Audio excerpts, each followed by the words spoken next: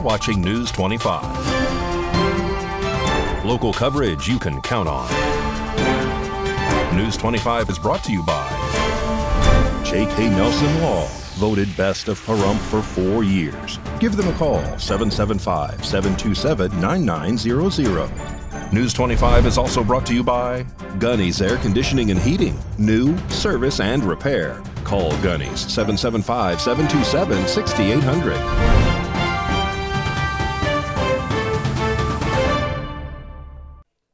Hello and welcome to this edition of News 25. I'm Unette Gentry. It is Tuesday, the first day of August.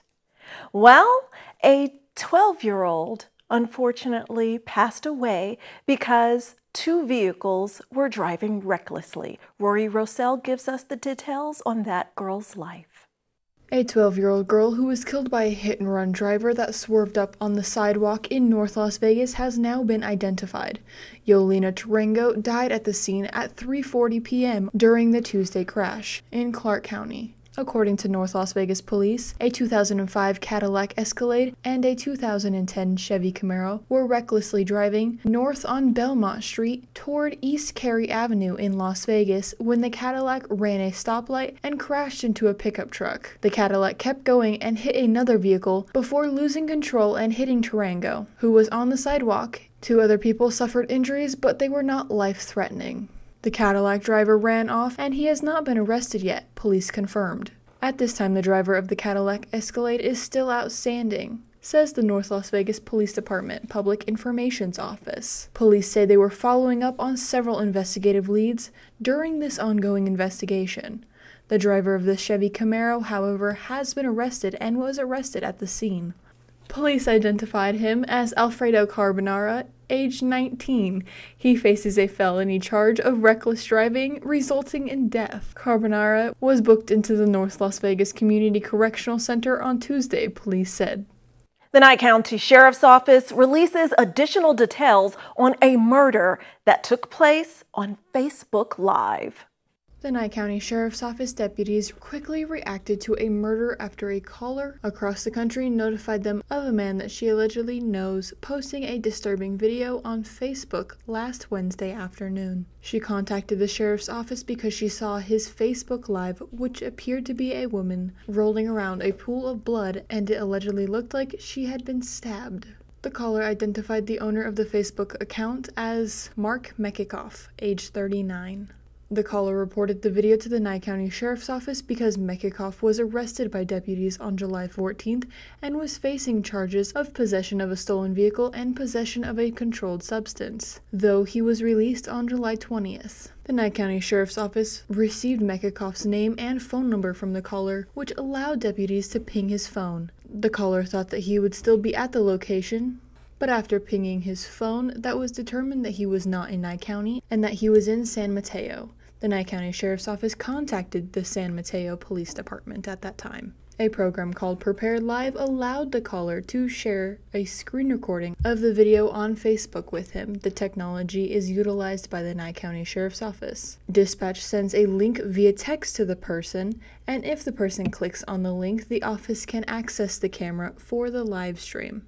It also allows a person to text or share another multimedia from their phone with the office. Officials say that it took about 15 minutes to gather all of the information before notifying San Mateo Police Department, giving them the video that was provided to the Nye County Sheriff's Office. From the reporting person, a picture of the suspect, and his last known location when it comes to the residence. San Mateo Police responded to an apartment complex where the cell phone pinged. The officers started knocking on the doors at the apartment building because they did not have the apartment number specifically. Officials at the San Mateo Police Department say they located the victim's apartment after about 3 hours. San Mateo Police said officers tracked Mekikoff to San Jose and found him in a car along with a suspected murder weapon. He is now facing charges of homicide. The Nye County Sheriff, Joe McGill, praised the diligence of the Nye County Sheriff's Office staff and others who responded quickly to the call. If it were not for their actions, he questions how long San Mateo Police would have not known about this murder. The York fire on the edge of California and Nevada's state line is now more than 80,000 acres, with a little more than 20% contained, according to fire officials. Travelers and residents in Las Vegas are evacuating and rescheduling flights due to that fire. Mikey Ruhan has this story. The York fire that is burning across California and Nevada has grown to more than 80,000 acres. The National Park Service reported Tuesday morning that the fire was estimated at 80,437 acres with 23% containment. In an incident overview, the Park Service said there was fairly deep monsoonal moisture that worked into the area, bringing higher relative humidity that slowed fire progression and fire behavior. There was also a heavy downpour for about 15 minutes in the early morning hours on Tuesday. There was also some light precipitation, and officials expect the moisture to continue through Tuesday. Full containment is now anticipated by Monday, August 14th. Smoke from the fire is reaching into Nevada and southern Utah. For current smoke impacts and for tips managing your exposure to wildfire smoke, visit airnow.gov. In national news, 2 new bills aimed at cracking down on drug trafficking into the U.S. are now passed by the Senate. RJ Camacho gives us that information. On July 28th, it was announced that 2 bipartisan bills aimed at cracking down on illegal fentanyl trafficking into the United States has passed the Senate. These 2 bills, both the Eradicate Narcotic Drugs Act and the Formulating Effective New Tools to Address National Yearly Losses of Lives Act, both introduced by Senator Jackie Rosen, aim to aid in ending drug smuggling by requiring the Commissioner of U.S. Customs and Border Protection to regularly update its drug interdiction guidance. Drug interdiction meaning to prevent illicit drugs from reaching their destination. It's been reported that U.S. Customs and Border Protection policies are outdated in terms of outlining drug interdiction. It's also been reported that they do not provide guidance on how to handle drugs such as fentanyl. Both acts recently mentioned, the Eradicate Narcotic Drugs Act and the Formulating Effective New Tools to Address National Yearly Losses of Lives Act, would also require the president to sanction drug rings involved in international drug trafficking. Senator Rosen was quoted stating, "Stopping the flow of deadly fentanyl into Nevada starts by strengthening the resources that law enforcement has to prevent drugs at our border and by targeting international traffickers and criminal networks." And don't grab that remote. We're telling you about the latest on a former Raiders case in court when News 25 returns.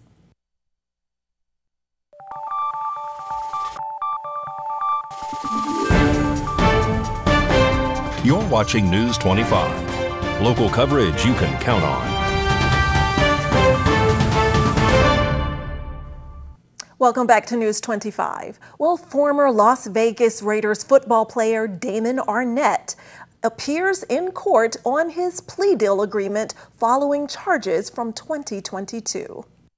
Former Las Vegas Raiders player Damon Arnett has reached a plea agreement after he was charged with assault for an incident at a Las Vegas resort last year. Court records show that the plea was entered on Friday, July 28th, and Arnett's attorney, Ross Goodman, says that he will plead guilty to 2 lesser charges of assault and drawing a deadly weapon. Under the agreement, Arnett will pay a $2,000 fine and serve 50 hours of community service, according to Goodman.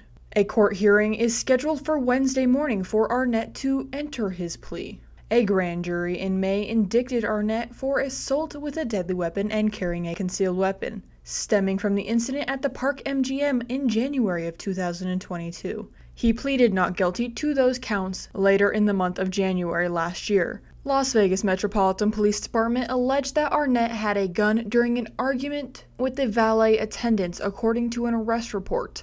The manager came over and took the keys, and as the attendant was walking away, he said he heard what believed to be the sound of a gun cocking. Though Arnett told police that he had the gun in his waistband and he put it in the driver's side door during the argument, but he denied taking it out from the door. Goodman also argued that during a surveillance video, it showed Arnett keeping the gun inside of the car. Arnett will be returning to court tomorrow morning, August 2nd.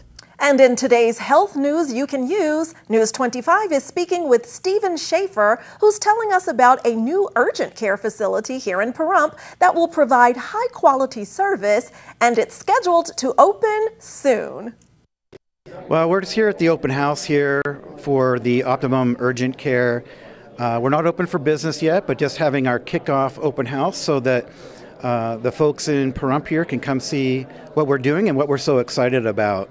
I'm a local. I just moved into Mountain Falls, the Ovation 55 and over community, and talking to folks there, we see that we get the recurring opinion or sentiment that Pahrump could really benefit from really three things in their health care: quality, access, and service.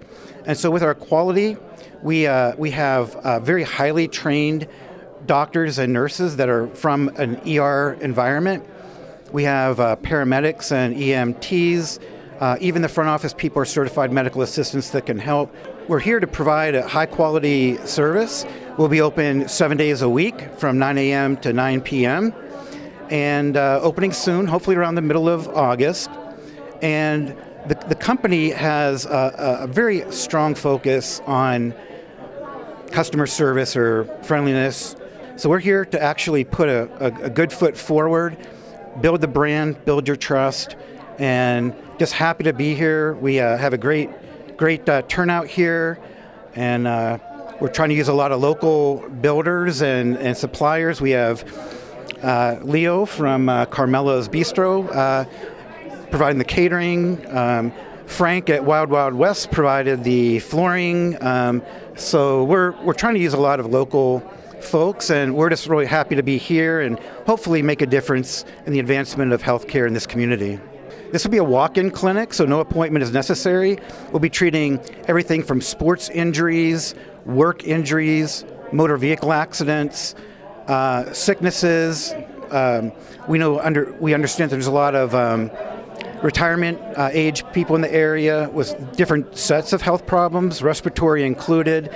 So we're very excited to be able to see those patients and offer all those services. The other thing I wanted to emphasize is that we're not in competition with the local physicians and private practices. We would actually like to be an extension of those practices. So if a patient can't get in to see their doctor that day because they're full but need to be seen quickly, we're hoping that they come here and we'll see the patient. We'll send the medical records back to the doctor's office, and if the patient needs follow-up, we'll ask them to go back and follow up with their primary care doctor. So that way, if the patients can't see the doctor that day, needing to in the evenings, the weekends, we're hoping it to be an extension of their practice and definitely not a competitor. It'll be a great collaboration. Well, new month, new rules. So we're here to inform you that street impact fees here in Pahrump are increasing as of today, August 1st. Starting today, August 1st, street impact fees will increase on new commercial and residential development in the Pahrump service area to strengthen the purchase power of public works for materials to improve the road. Impact fees are charges assessed for the impact that new development has on the town of Pahrump streets. Street impact fees shall be spent on street projects and not on capital improvements or facility expansions that are not street projects. For more information, contact Public Works at 775-751-6262. Well, parents are getting ready for back to school for their little ones, but we have some information for parents with toddlers that's of use for everyone right after this break.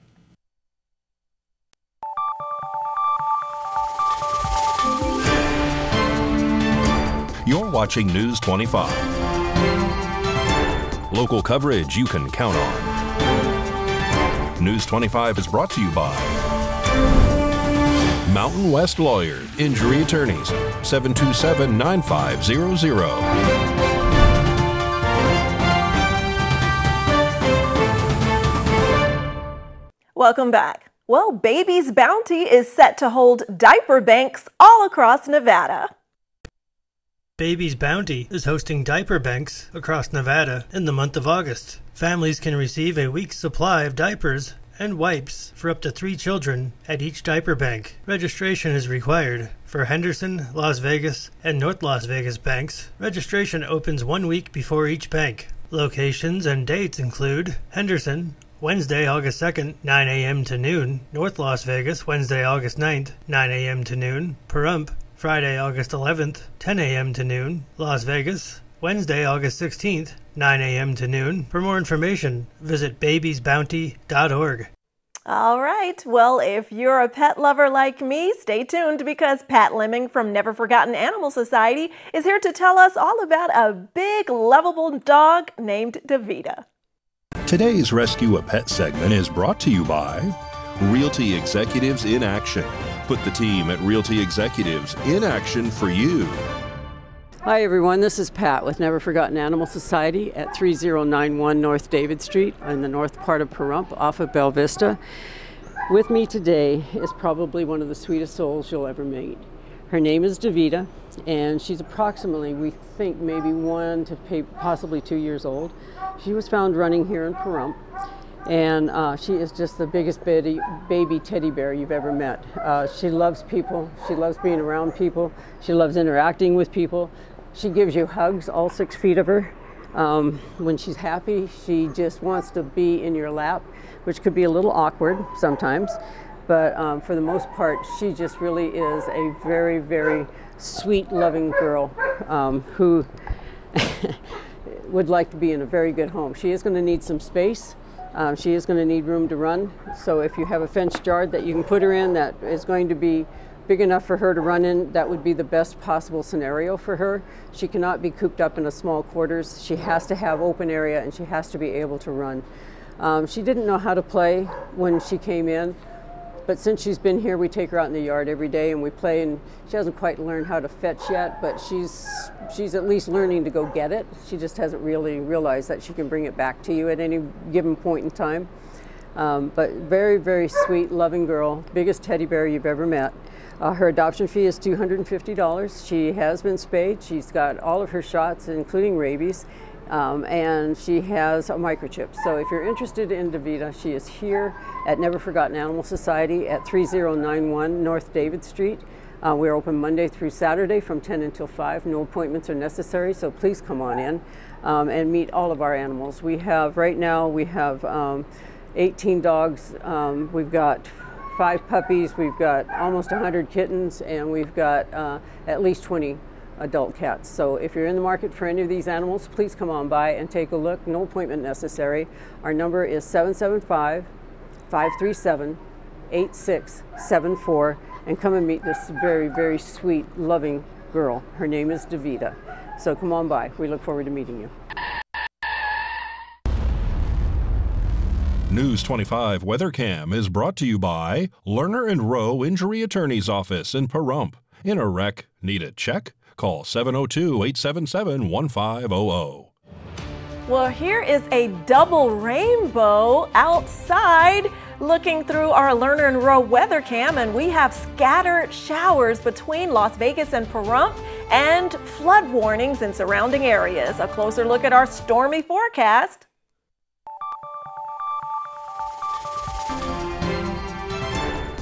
News 25 weather is brought to you by Dairy Council of Nevada. Undeniably delicious, undeniably dairy. Enjoy what's real.